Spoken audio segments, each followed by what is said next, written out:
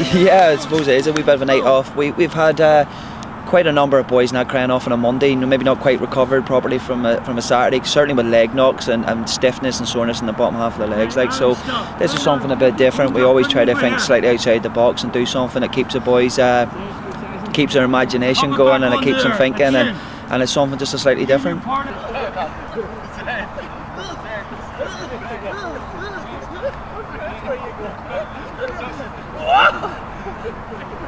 Yeah, it's a wee bit of box exercise, so it is. Like, I mean, with Billy Boyd, who works for BCSDN, it's a company I work for, and Billy was a great amateur boxer himself, so he comes with a lot of pedigree, and we do this with the guys at work, and he's done this with us a number of times, like, and it's really, really good fun. It's something slightly different, and it's a great workout.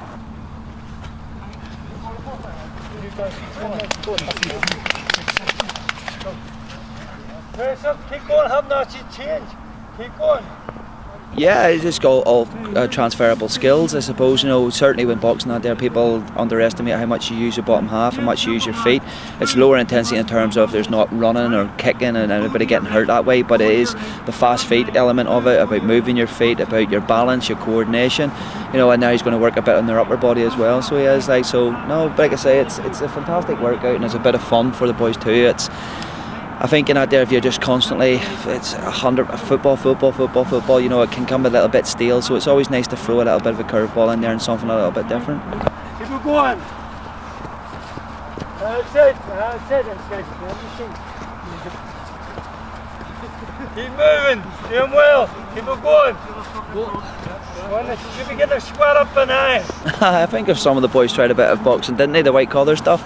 There it is. We've got the Canelo there, like, so we have Kim Nielsen, the ginger Mexican, you know, Fat Paddy Barnes we've got there, like, as well, like, and we Mackers. We've got a few big lumps, so we have as well, a few heavyweights here, so we have. So no, I wouldn't fancy taking the jab off too many of them. Harmon looks like he can handle himself as well, doesn't he? He looks like he's been in the boxing ring a few times before, so no, they're all good. Hey, come in, left, right, or whatever. Yes, whatever. Yes. Good, brilliant. Strength, right? Don't punch too much, just a little bit, just to take the impact of the punch. Go! Yes! That's it. Who said you are better than that last group?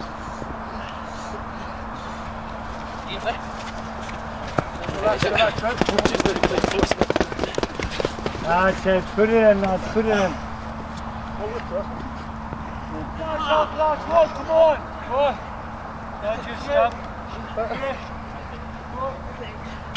I'm just doing a wee bit of boxing, a wee bit of cardio mixed in with. I think the gaffer just brought it in to mix it up a wee bit.